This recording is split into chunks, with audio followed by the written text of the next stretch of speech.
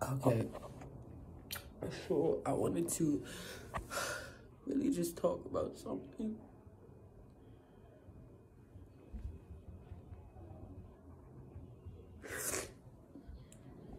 Everybody says like they've been having like spiritual awakenings and stuff like this and like all this stuff, right?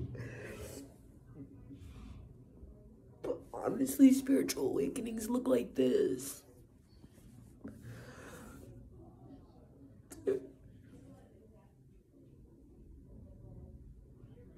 They look like this.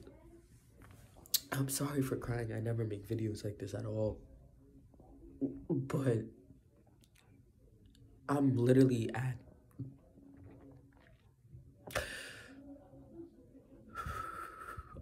I'm literally just at the bottom of my life. No, I feel like it's like over, and usually like that's how it feels, but this one is more intense and it's been lasting for a longer time, and I'm not really good with my emotions. I try to, put up a guard, and I try to, but this one is hitting hard. If you feel like you're like lost in the world, or like things are not going your way, or like you don't know where you're gonna go, or people don't care about you, if you just feel like that, just know God loves you and that he's watching over you, and that like your life's about to change, and that like you're gonna be okay. Like, I don't feel okay right now. I really don't, because I know I don't have it. But I know I'm okay, and I'm gonna be okay. A lot of people in my life, a lot of people in your life don't want to see you succeed. A lot of people in your life are doubting you. The people that you sleep with every day might not want the best for you. And you have to know that. God's saying you have to know that. But you also have to know that you are beautiful, and you are loving, you are kind, and even if people are telling you the opposite of that, don't listen. Don't listen. Because you're not. Yeah, you might have things to fix, but you're not bad and horrible as people make you seem. The people that are making you seem like you're bad and horrible are the people that are really, yeah.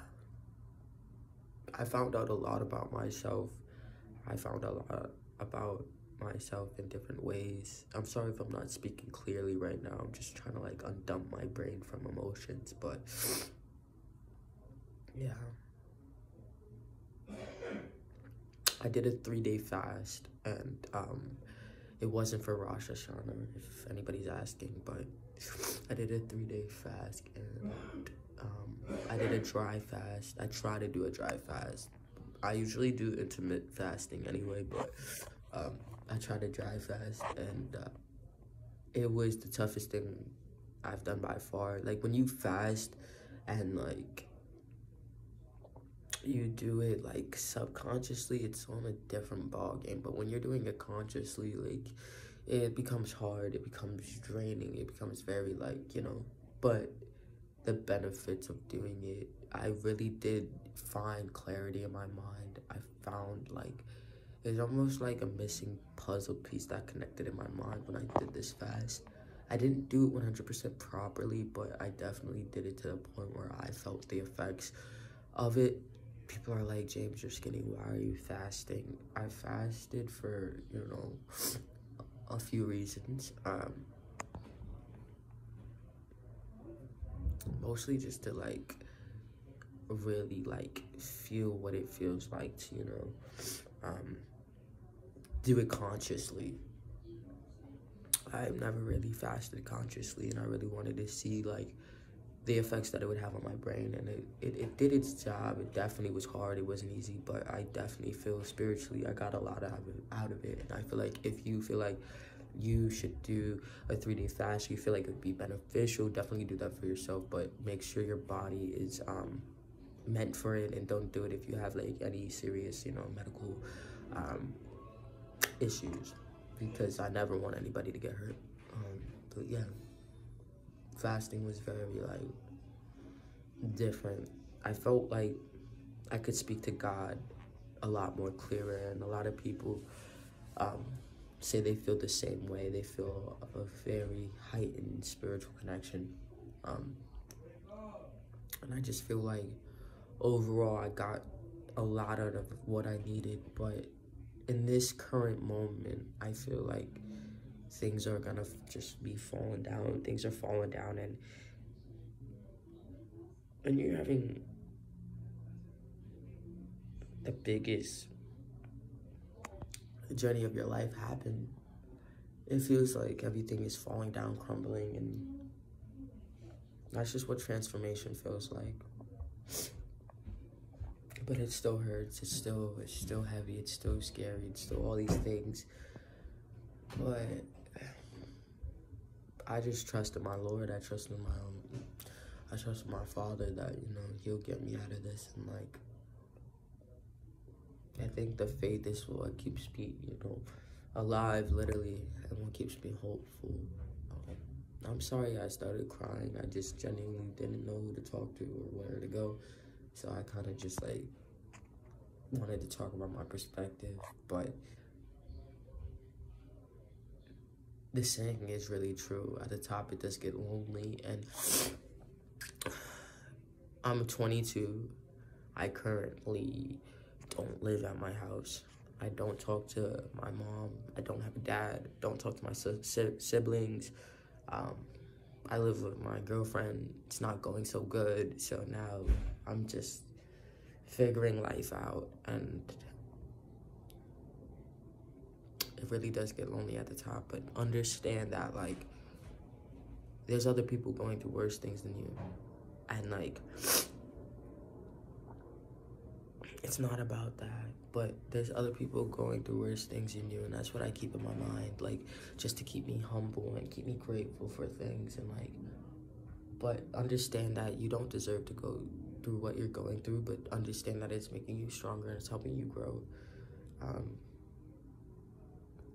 Just know, no matter how hard life gets, never forget who you serve. Never forget, like, your priorities, your morals, your everything. Never let anybody take the good parts about you, because those good parts are the core of you. Those are your character. You know, it's a bunch of things. And I feel like once you let somebody take the good parts of you, you start to turn into somebody you're not. You start to lose your identity. And yeah. And I think that's why it also hurts, is because, like, I know I'm still being my authentic self. I'm being my true self. I'm trying as hard as I can. I'm doing all the things right. But yeah, I'm still doing everything wrong in everybody else's eyes. But I know that all God wants me to do is really try for Him, and that's all that matters. And I'm realizing that, like, it's not about everybody else. It's literally just about me and God, and like where He takes me. And like, I know that I'm meant to help people, but I can't help people until I help myself. So it's like, I think that was the hardest realization growing up as well, was just like realizing like how many things I wanted to do and how many people I wanted to help, and not being able to do it, and really realizing like I gotta put myself first before anybody else, you know? So yeah.